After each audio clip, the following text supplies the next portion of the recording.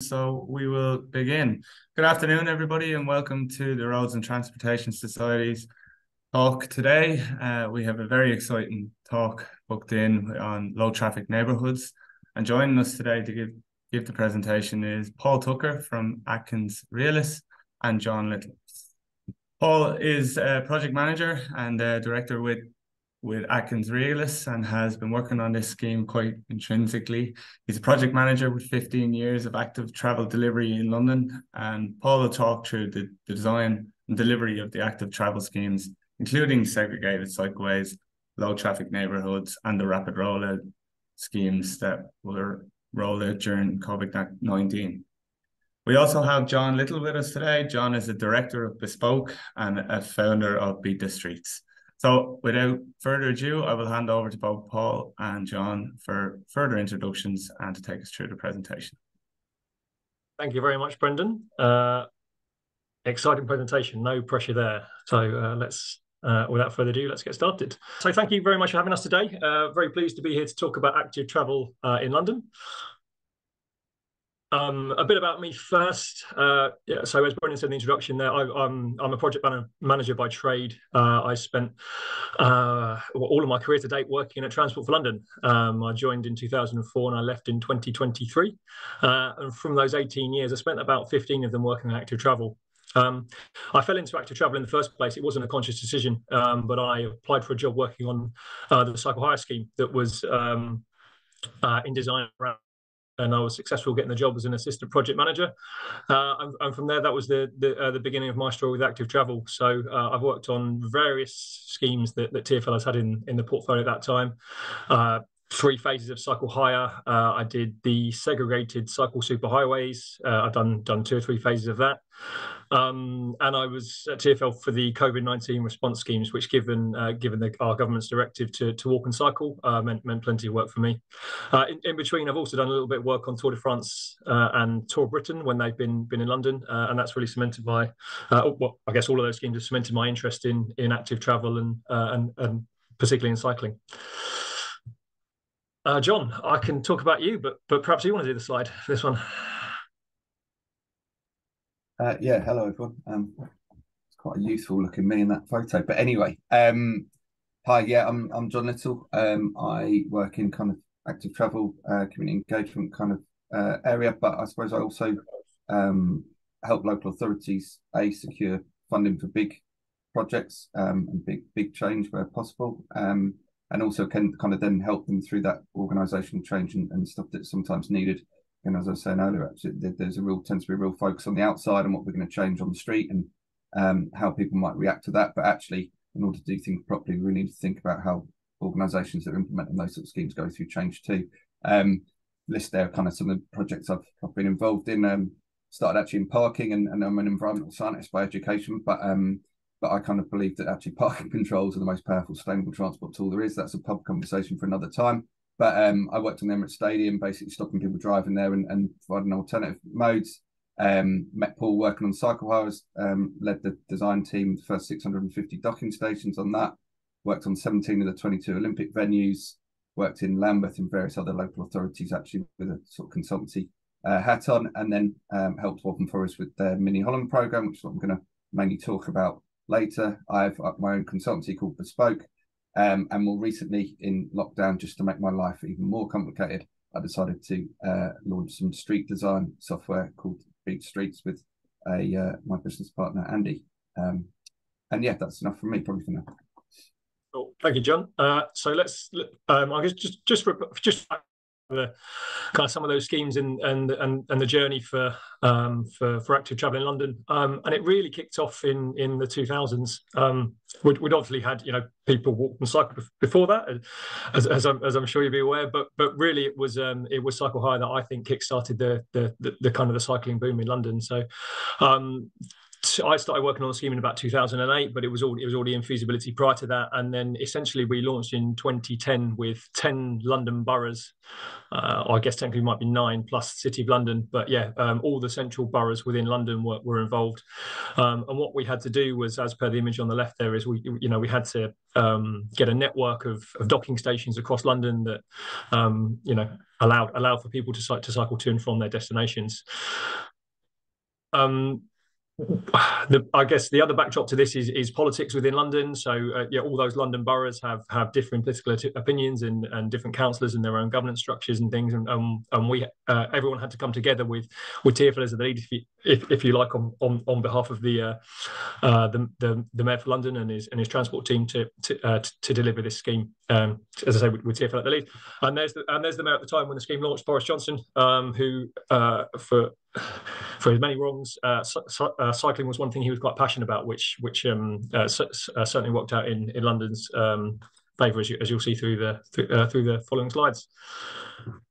Cycle superhighways was next. So the initial rollout of cycle superhighways was reallocating road space away from traffic specifically for cyclists. So TfL looked at 12 arterial routes to and from London, with the route numbers reflecting a clock face, and effectively essentially, as you can see from the image on the right, there was blue paint and a wider than usual cycle lane to allow people to cycle into London. And you'll see from later slides how that's well done and how it's been adapted since. In conjunction with the superhighways rollout, TfL also launched quietways, which essentially was back streets. There were supposed to be quieter streets or traffic-free streets, but essentially they were connections between the superhighways and links in the network to encourage people to cycle on quieter streets, on back streets to and from their destination. It could be argued how successful these were. Some of the interventions, as per the image on the left, were where we're filtering traffic made for all quiet ways, but other ones where essentially you were taking back streets that you shared with traffic. You could argue the level to which these were cycling interventions. And sandwiched in the middle of the superhighways and the quiet ways was the launch of low traffic neighbourhoods. And John, this is where I'm going to hand over to you, because this is your area of expertise rather than mine. Thanks, Paul. I will. Yeah, hopefully that sets the scenes nicely. But I guess it's worth pointing out that from a Transport for London perspective, where I was, Transport for London have their own road network within London, which is informally called the red route, and all the borough roads will be on the yellow route, which indicates local roads. So the very nature of TfL means that we don't have many local roads. We were in charge of delivering schemes on the bigger roads. We were able to target the roads we wanted to choose from TfL's road network, where typically you had wider roads. That meant there was more road space for reallocation, which always works in our favour, despite the need to potentially impact on traffic flows when taking that space away. So low traffic neighbourhoods was a borough thing, and as you mentioned, John, you got plenty of experience with the boroughs. Yeah, cool. Thank you, Paul. Right, so as it says there, from Lambeth to Waltham Forest and back again, all will be explained in a moment. Basically, I was working in Lambeth after the cycle hire, and started to get involved in some interesting projects there. Lambeth, as I'm sure some of you may know, is a pretty central London borough. It's quite a diverse place. It changes quite dramatically actually as you travel down through the borough, gets hillier and changes significantly. But certainly the north of the borough has always been very much a part of central London. And I'm going to kind of focus on a few things talking about Lambeth and Waltham Forest. Basically, what happens when you start asking people about streets, the implementation of a borough-wide cycle and walking programme, the rise of the livable neighbourhood, walking, cycling, London's transport response to COVID-19, and a brave new world, just to not use 1984, which is obviously always normally the book reference for. So Lambeth Neighbourhood Enhancement Programme, basically where it sort of began for me into not necessarily where I thought we should start looking at changing streets, but certainly about being able to do something about it in a significant way in a local authority. It's a programme called the Neighbourhood Enhancement Programme. It was very much engagement led, the idea being that we asked people actually what they kind of wanted. That was kind of rooted in the fact that Lambeth was a cooperative council, which meant it's very much about resident-led decision-making, a focus on community engagement, open approach to data and stuff, and not keeping secrets and hiding speed data behind your back while you're talking to people, that kind of stuff. And it was basically the first step in engaging the community in issue identification, which was quite important. We used basically a postcard just to send out and ask people what they liked and what they didn't like about their streets and the places they lived in. We then went out through lots of different community networks, outreach workers, resident groups, anything but your standard kind of consultation document through the door, to be perfectly honest with you. But we still sent out maps and packages through doors, effectively, once we'd started getting people involved in that process. But that was more about informing them of the history of the area and the project itself, and kind of the scope and what we could start doing. So, as I said, co-design and community involvement was kind of a real continual theme throughout those projects. It was a positive engagement to prioritise issues and opportunities. It wasn't necessarily yes, no's. It wasn't a referendum. Certainly, we're no good at those, as I'm sure you know, in this country. But basically, it was kind of an area-based light touch scheme. But what was interesting was that when you started asking people what their issues and opportunities were, of course, they were what we think they are everywhere in urban areas. Certainly, too much traffic, not enough space for people, etc., etc. We prioritised the most popular schemes, went forward with those, as I say, rather than yes, no in it. Basically, larger schemes that were out of scope were priced into what was called the project bank, and they're now actually being picked off still kind of 10 years later, but obviously with an idea that people actually want change in those specific areas. Issues outside of the scope were handed over to the right departments, and resident involvement was central to the project delivery. What was really important with Lambeth, though, as we said, was that whilst everybody was saying too much traffic, too much rat running, and the obvious answer from us as transport professionals was to close streets and filter streets, political fear, I would suggest at the time, probably meant that we didn't go with that. We did everything but. We made things look nice. We produced maps. We did all kinds of stuff, but not really what you really needed to do. At the same time, Waltham Forest got in touch with me via the consultancy I was working with at the time and asked me to get involved in helping them draft their Mini Holland bid. Basically, the Mini Holland programme was part of the former Mayor's transport strategy. It was open to all outer London boroughs, again, primarily because inner London tends to be a focus for the spending. And the scope of the bid, as it says on the slide there, was to basically introduce a world-class commuter cycling route, a main town centre scheme, which is mainly actually supposed to be a public realm kind of grandiose scheme, linking your secondary town centres with a cycle network, and then some supporting measures. What became really clear actually in Waltham Forest was that the grandiose kind of public realm scheme wasn't necessarily needed at the time. Waltham Forest is one of the outer London boroughs in the northeast there. Population probably actually nearer 300,000 now, I'd imagine, the amount of development that's going on. A young borough growing with lots of development in the region, as I said, and therefore lots of opportunities for development and developers to work with the council to make the place better. It was a host borough, the London 2012 Olympics, and a very diverse place with a very rapidly kind of changing population and people moving in and out of the borough pretty regularly. All that meant there were some real opportunities, but also some real issues.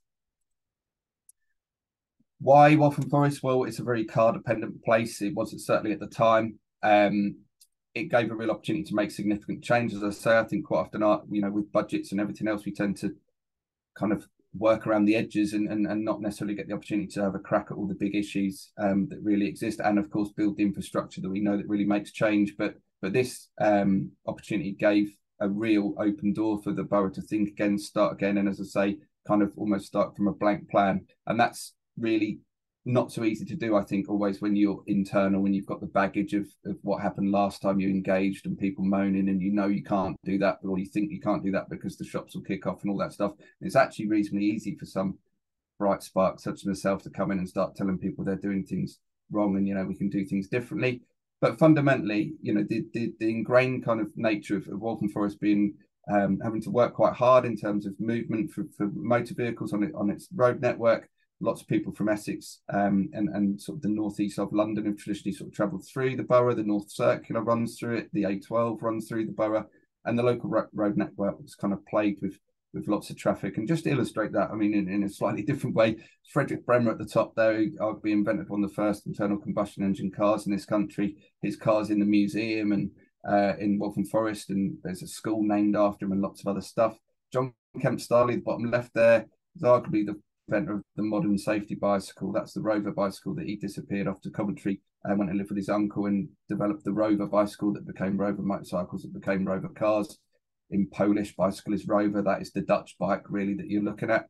In the middle there at the bottom is sort of your average male commuter who, lots of people think that cycling is about in London. Of course, it's not. It's the former mayor. And in the bottom right is actually my children, who really we were designing or trying to design streets differently for at the time. And again, the real focus of what we do often on streets should be those two people, not my kids per se, but they think about how you accommodate those people cycling and not necessarily those other gentlemen in the different images. I'd say, again, more reasons why for Waltham Forest. Basically, what we were trying to do is develop a network and places that enable people to walk, cycle, and almost it be a no-brainer. They are photos of different places in the borough when we were kind of starting. As you can see, lots of traffic, lots of vans, and an early adopter of a cargo bike on the right-hand side with her son taking some rubble to the recycling tip that I saw one day stood outside the office. But what really, is that it gave us an opportunity to really change streets and places and not just think about movement, actually think about the place in which people live and the issues and the opportunities, which is something I feel really strongly about. A real example, I suppose, of where we were at the time was the entire borough was a designated an air quality management area. When we asked kind of what that meant and how that influenced policy, nobody really knew. They knew it was an issue and knew it was a problem and knew we needed to do something about it. But what did we do? People didn't quite know. So I won't focus on the routes here too much, but basically the idea, as I said earlier, was that the exam question asked for a network of routes that didn't give up at the difficult places. It joined the town centres and the main town centre with other parts of the borough, and then thought about expanding further afield. And that light blue line that kind of goes through the bottom third of the borough there is actually Leabridge Road, and that's now known as Cycleway 23. And Paul actually worked on extending that into Hackney before he left TfL, and it's now a real flagship cycle route in London. The villages, which is kind of what we're more interested in today, were what we called low traffic neighbourhoods, or what I called low traffic neighbourhoods at the time. Walthamstow Village did exist, but Markhouse Village, Black Horse Village, etc. didn't. And what was really interesting, I suppose, or what may be interesting for you, is I called them villages because the village existed, and actually London is just a collection of villages that have been swallowed up by a city over time. And what we wanted to try and do is start getting people to think more about the fact they live in this little village that is kind of plagued by people driving through it, basically. The kind of aims of the project as such were there a cycling and walking grid of less than 400 metres. And again, but the easiest way to do that is to get rid of traffic. Local network that is protected from traffic conditions on main roads, wayfinding, and then direct access into the cycle network, and actually some complementary stuff too. The town centres in the borough were kind of delivered, or the idea is deliver them on a similar kind of vein. How do we go about doing that? So there was a design process, and I'd actually written a plan and a concept idea that secured 28 million pounds worth of funding. But actually, that's all very well. That's my idea. I live in the borough, but that's kind of my view of what I thought was needed. And whilst it was a good template to start from, we needed to go back through the process and speak to people and make sure that the project's for them. So as you can see, it looks quite complicated, this, but it's not really. It's the fact that you've got the movement proposals running along the top there, and obviously we've got an idea about what we want to do streets and places, the placemaking part, and how that integrates with the movement proposals. And that's again about making spaces and places once you've got rid of the things that get in the way, i.e. motor vehicles in most instances. And then at the bottom there, the community involvement part. And again, as I say, that's really, really important that when you're doing these sort of schemes that people don't feel like it's being done to them. And actually, even more important is when you go through project stages and the angry business who all of a sudden decides they do want to get involved, wants to have a chat about putting a bench outside their shop or whatever, it's not a good idea to say, I'm really sorry, we've gone through the design phase now, mate, you'll have to wait. You want to try have a flexible, whilst you've got to have a process that delivers the project, you've got to be able to be free and fundamentally accommodate people as and when they want to get involved. Supporting documentation is also very important. Of course, you're going on a journey and trying to go in a very, very different direction, or most people in most instances are when they try these schemes. So just to show you some of the things that we got together, a design guide that I wrote for the borough, the 2020 vision, similarly put together that kind of showed where we were going and where we hoped, and that Mini Holland wasn't the beginning or the end of the journey. It was part of it.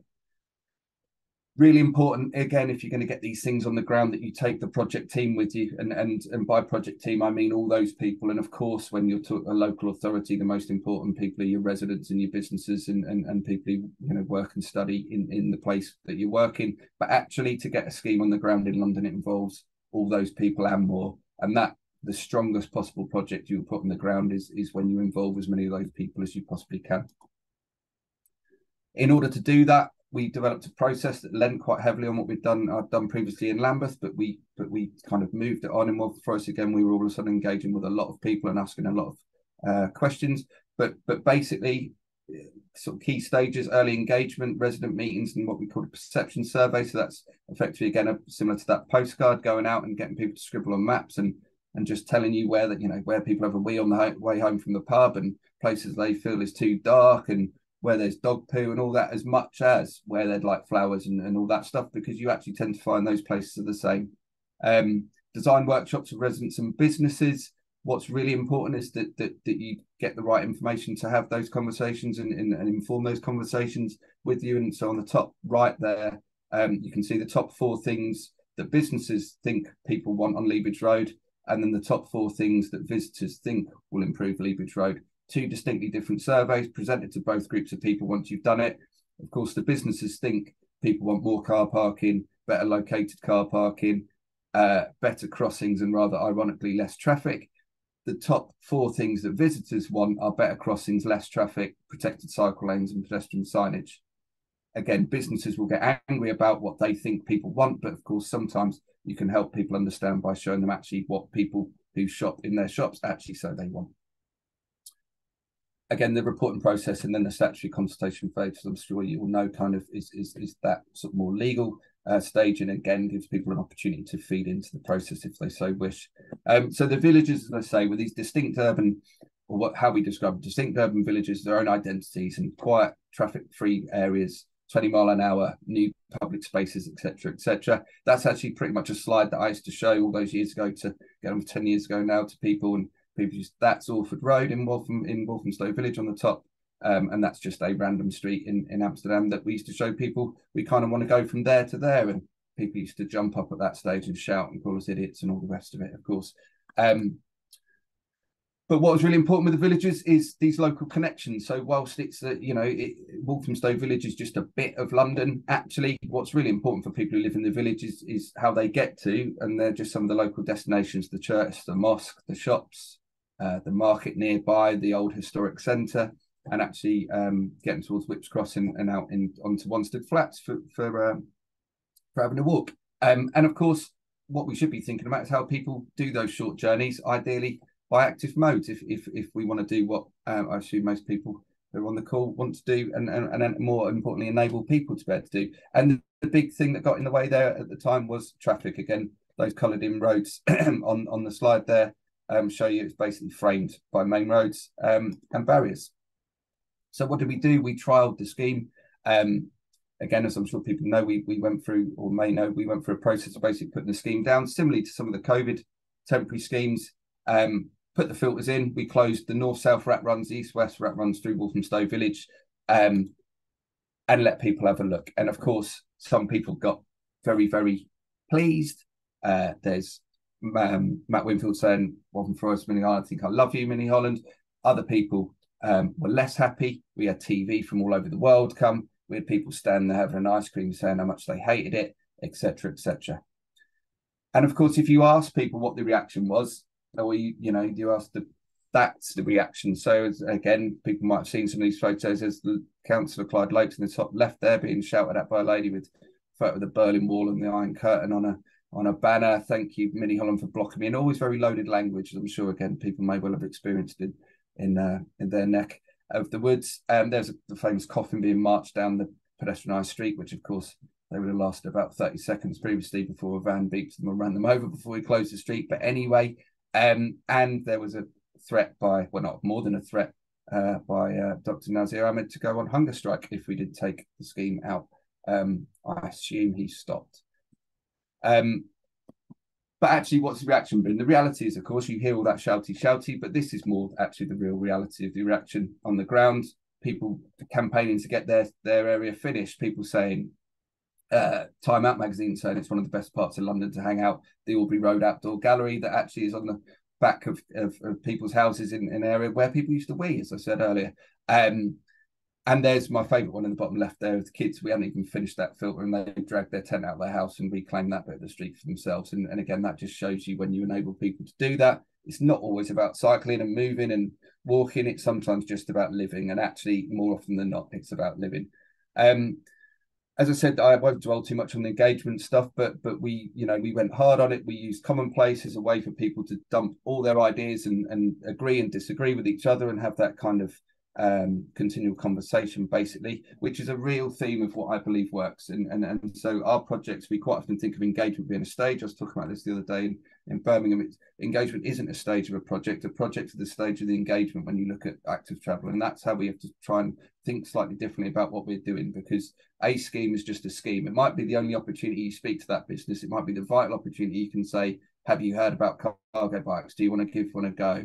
Do you know there's, I don't know, pedestrian training available? Would you like to think about a park? All that stuff. They're your opportunities to talk about people. And actually what projects should be is a continual conversation with the communities you deliver, ideas and issues coming in, information and inspiration going out, preferences, decisions, regularly updating people, cooperating, refining projects, and then handing over to the community for them to own and take forward. If you do it right, the outcomes can kind of look a bit like this. So there's some a before and after at the bottom there. There's a lady walking across across a street, a continuous footway in front of that vehicle, which of course is changing behaviour through design. There's Orford Road as it was, and there's Orford Road kind of now. There's one of the rat runs at the bottom of those slides, now closed. Phil Jones's head. I don't know, some of you might know Phil Jones from PGA. He helped me a bit with some of the design stuff at the beginning. That's Leabridge Road. That's heading towards Hackney. There's some more nice places we've created. And there's another Francis Road at the bottom there, which is a bit like Orford Road. Similar kind of principle, pedestrianised shopping street. If you do it right, people join you. There's the complementary measures kind of stuff, cycle hangers, cycle hubs, cargo bike delivery services, parents borrowing cargo bikes to take kids to school. It goes on. Leighton Orient Football Club doing cycle training with us, various other stuff. The progress in Waltham Forest is insane. I mean, that's probably out of date now. Basically, I mean, as an outer London borough, it's performing like an inner London borough when it comes to active travel. People who live in the LTN areas do about 45 minutes more active movement a week than other people. Air quality, I mean, that's a map of again, it's modelled air quality, but that's how it looked before we started. And on the right-hand side is houses affected by illegal at EU as it was then, NOx levels. So not bad. More outcomes. Again, I know you're going to get these slides shared. I'm just a bit wary of time. So I'll just jump on very quickly to Liverpool Neighbourhoods, which was kind of the next iteration after the Mini Hollands. It almost renamed, I think. Again, Paul might know better than I, but I think the Mini Holland name had of cycling connotations, and Liverpool Neighbourhoods sounded a bit nicer. It was a very similar competition. Lambeth, funnily enough, asked me to go back and help them write a bid, which I did for £10 million for what was known as Brixton Liverpool Neighbourhood. Similar principles, basically area-based, low-traffic neighbourhood schemes, looking at trying to get routes in actually and protect active travel routes that weren't possible on the main road network, primarily because the importance of the main road network to buses and making sure that we get that balance right. So the alternative answer was to basically do quiet routes, as Paul again touched on earlier, but do them properly, with all due respect. And that meant getting rid of the traffic and filtering it out and providing those routes for people instead. So the Railton Liverpool neighbourhood, which kind of extends from Brixton down towards Herne Hill, it's based around Railton Road. That was a rat run of about 8,000 or 9,000 vehicles a day. By closing it and prioritising it for buses and people, we basically kind of were able to completely transform the area. We got funding, and then a national disaster happened, and then COVID came along, and effectively, as I'm sure you may know, politics was played out. TfL funding was stopped, and basically work as such pivoted to temporary schemes and trying to put down what we could using temporary materials and the like. Lambeth rather cleverly used our plan that we put together as a template for their first 3 low traffic neighbourhoods that it got COVID funding for. They basically put trees in pots down, as similar to lots of other people, and then engage while it's on the ground, using the experimental order process, which of course can be down for 12 to 18 months. The idea being that you keep it on the ground and turn it into a permanent scheme if it's working. They used, as I say, that opportunity to engage in a similar fashion to we did in Waltham Forest. And of course, as is always the way, the usual suspects turned up. There was lots of arguing, and rightfully so, because again, change. People want progress; they don't want change. You know, the old adages, and particularly during COVID, of course, that was quite a rocky road for some people. And so there was, you know, people who were quite rightfully put out by it all. And the council actually did a brilliant job engaging with people, contrary to what people may hear or see or think, because of course you don't hear about all the good stuff necessarily. People don't tend to shout about the fact they're having a really nice time. They shout about the fact they're not enjoying it. But again, not to, you know, labour the point, but they're, you know, when the parklets went in on Railton Road, people were hanging out, spending time in a socially distanced fashion. Kids added marble runs to things. People took over the planting and all the great things that happen when you let people get involved. That's matured a bit now. You know, they've gone past that. I think Lambeth now has 7 LTNs. 3 of those are those that we were just talking about. The healthy routes have been embedded and protected in that programme. And basically they're developing it as we speak. Early outcomes, I know these again have probably gone on further than this, but car traffic down by a third, HGVs down by a quarter, cycling up by a similar amount across the area, and within LTNs, cycling has effectively doubled.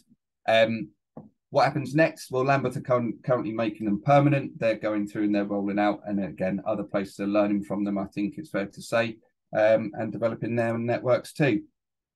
And just to show you, that is Orford Road the other day when I rode up on my cargo bike. And of course, that is a completely staged photo, as I'm sure everyone will know, because of course none of that sort of stuff happens. But there is zero emission delivery service that was born out of our earlier complementary measures stuff, delivering to the spa. There's people enjoying that space. And I hope that's been a good walkthrough. I will finish there. Thank you very much. John, just while I switch back to my presentation, worth saying with that last image you showed that most of those frontages are shops. They're full, which isn't necessarily the case of high streets across London and the UK at the moment. But I think when I went through there recently, there must have been maybe 1 shop of the whole stretch that was vacant at the time. I think the spa was there at the start and remains there. So it's that's another positive. Yeah, absolutely. Thanks. All right. So just to finish. John, can you see that? Just let me know. Yeah, I'll go pop. Yeah, lovely, thank you. So just to finish on some of the points John made around the LTN, Transport for London recently released a study looking at LTNs, basically a big summary of evidence from lots of monitoring they did, and that's the link there that'll be perhaps of interest to the people on the call today. Lots of findings. A lot of these findings are in line with that John has just made, that streets are down, streets are safer, people are using active travel as a means of travel more than they would before. No adverse impact on emergency services is a big one, because that's obviously, that's usually gets spoken about from the naysayers at the start. And in general, the support from the public is, in this example, it's 58%, which is great to see. So findings in here.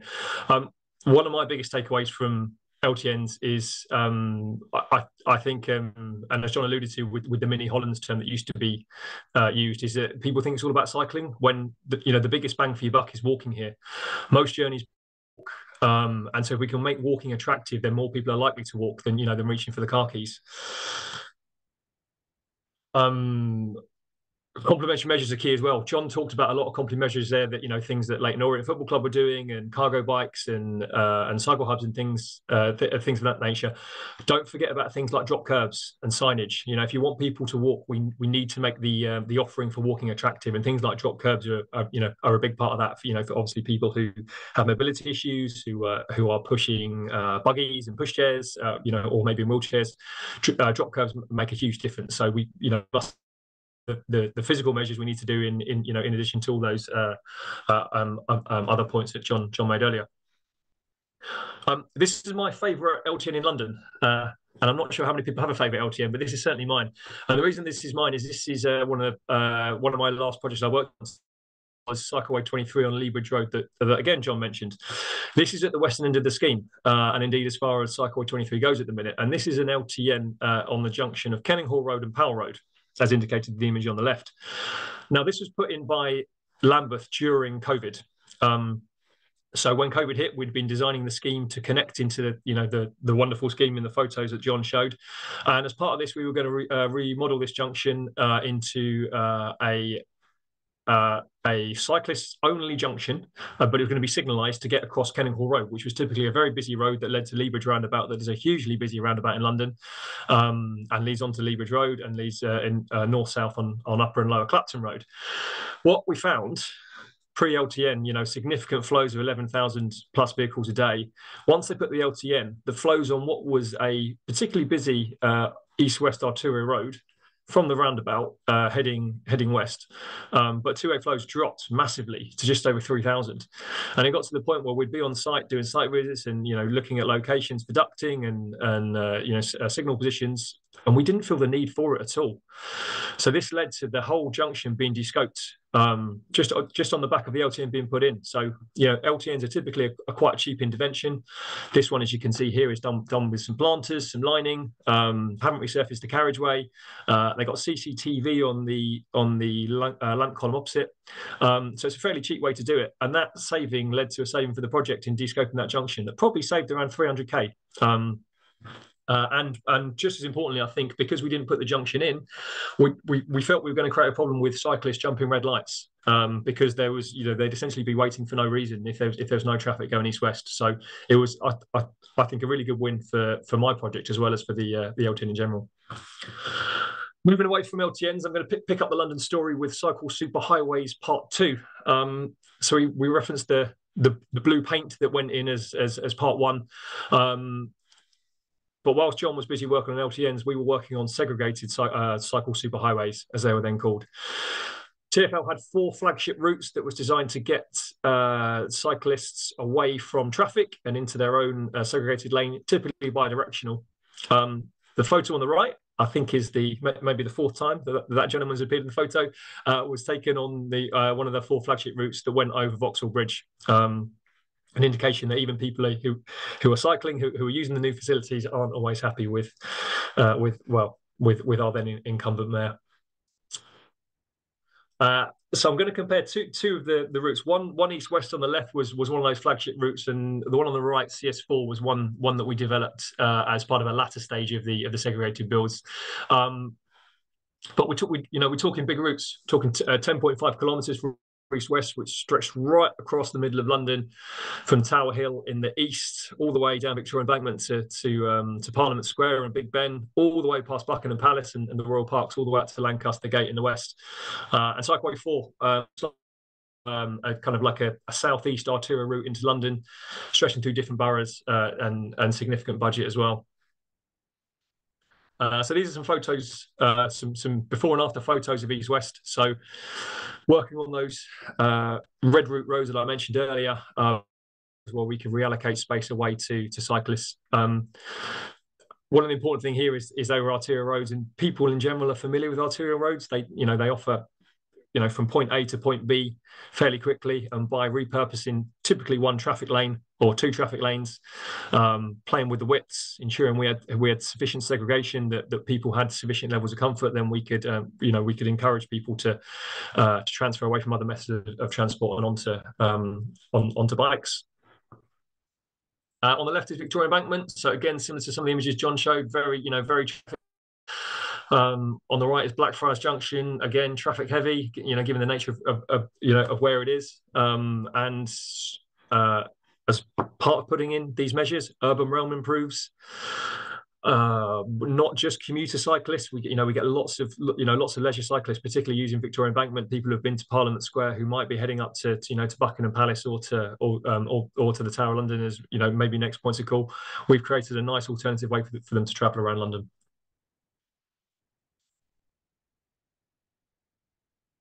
Here's some feedback.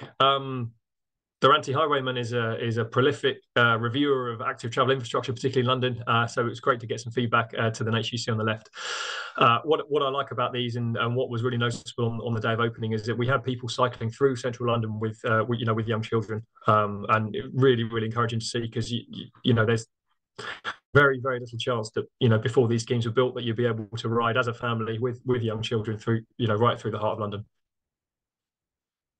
Moving on to cycleway 4, yes, a slightly different dynamic in that it was rather than go through the middle of London, this went from centre London, from the London Bridge area, heading out towards the southeast in Greenwich. But similar process to what we did with the East West route, in that we had designed routes that were working and were encouraging people to travel, and so we followed similar. So here we have again 3-metre segregated lanes, bus stop bypasses where required, use of different materials for segregation, but ensuring we've got good quality services for people to cycle on. Signalised junctions where they need to cross major junctions, or we needed to transfer the segregation from one side of the road to the other, and on we go with a similar premise to East West. Again, good progress. Good feedback. And again, the Anti-Highwayman, one of the favourite comments we've got here: cycleway 4 is boring, and that's a wonderful thing, which I thought summed up what we're trying to do with active travel measures such as this accordingly. A quick note to say things don't always go smoothly. East West went over budget, which was, I guess, a good learning point for when we did cycleway for the next time, and we were able to reclassify budgets. But yeah, East West went significantly over budget. It had a negative cost benefit ratio in the first place, but TfL decided to proceed anyway. And I think looking at the numbers now and how essential it's become as a form of travel in London, it's certainly been worth it regardless. COVID-19 response schemes. I won't touch on these too much because I understand from Paul McGartle at the NTA, this is something that Ireland does quite well. But as John touched on earlier, we had a mandate to introduce all these schemes to get people walking and cycling. We were looking for low-cost, fast installation, essentially quick wins. So lots of simple measures, using temporary curbs, using wands, and using measures that didn't require a lot of money given TfL's perilous financial situation. Minimal works to take road space away from general traffic and over to cyclists. Interesting to note, we didn't do public consultation on these, given it was during COVID, so that was potentially an issue we had to address at a later date. And using a scheme called Mansell Street as an example, which was a link between cycleway 2 and cycleway 3. This was probably the later part of COVID. But a scheme had been worked up to link the two schemes, but we wanted to keep with the premise of what we've done for COVID, because money was still really tight at TfL. We were reliant on government funding. We had next to no revenue due to the way travel patterns had changed, and so we needed a lower cost, faster installation, hybrid type scheme to get this scheme on the ground. So we designed it up using similar measures that we've done within COVID, but we, as per the few points at the bottom of your screen there, we had some junction works, we had some utilities works, and we had the reuse of materials where possible. But yeah, slightly more complicated scheme than we had for the first schemes. Utilities works. This is one of the junction realignments we did. So this say hybrid approach to delivery was taken in terms of low cost materials where we could, low cost intervention where we could, but if we needed to divert utilities to realign some curbs, then and it was necessary, then that's what we had to do. And what you see here through the photos is this was a proper construction scheme. This followed CDM and this followed health and safety regs, and we despite changing some of the materials to those rubber curbs to the SMA infill, we still delivered what we like to think was a proper cycling scheme. We had use of segregation curbs where required, splay curbs where we needed on islands, and and all those utility works that we saw in that earlier slide. Couple of before and after shots. Again, we were fortunate that we had a lane of traffic that we could play with, that we could take out, and we could give that to cyclists with two-way travel. But low cost intervention where possible, reduce the program, reduce the cost, and made this a viable scheme for TfL.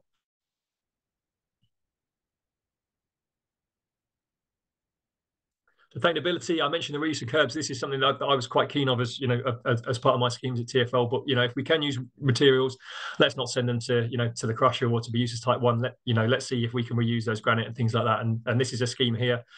We didn't save that many curbs, but we worked out the carbon savings would be enough to drive a diesel car to Rome and back. So and every little helps. And in terms of the message of what Active Travel is doing and and the carbon saving, we've tried to do it with the materials as well.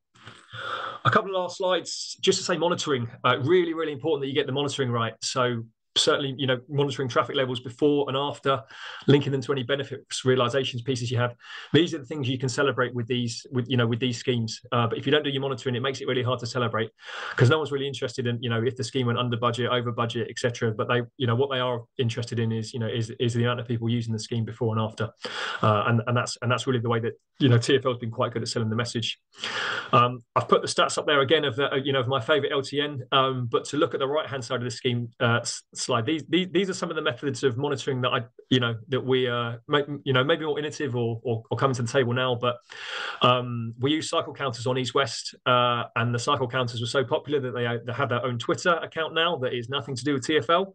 But people take it on themselves to produce graphs and to monitor how popular these schemes are and just reinforce the message that they want them here to stay and they want more of them.